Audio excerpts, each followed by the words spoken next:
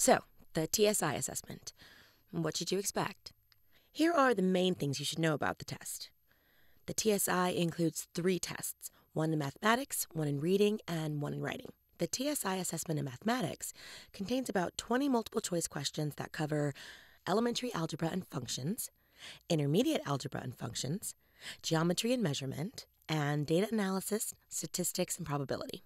The reading section contains about 24 multiple choice questions that cover literary analysis, main idea and supporting details, inferences in a text or texts, and author's use of language. The writing portion contains about 20 multiple choice questions that cover essay revision, agreement, sentence structure, and sentence logic. You will also probably be asked to write a 5-paragraph persuasive essay. No dictionaries are allowed, but you will get to use scratch paper to plan your essay. Depending on your score on the placement test, you may be given a diagnostic to get deeper insight into your skills. A few more things you need to know about the test.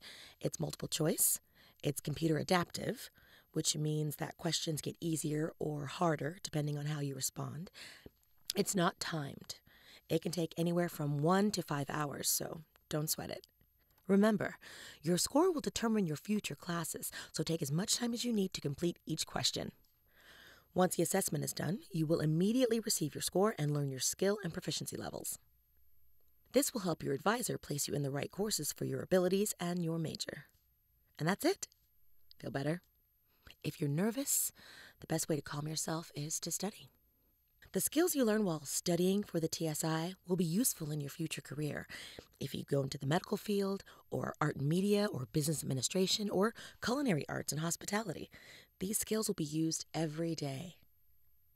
Performing well on the TSI is important, so make sure you're prepared. Good luck!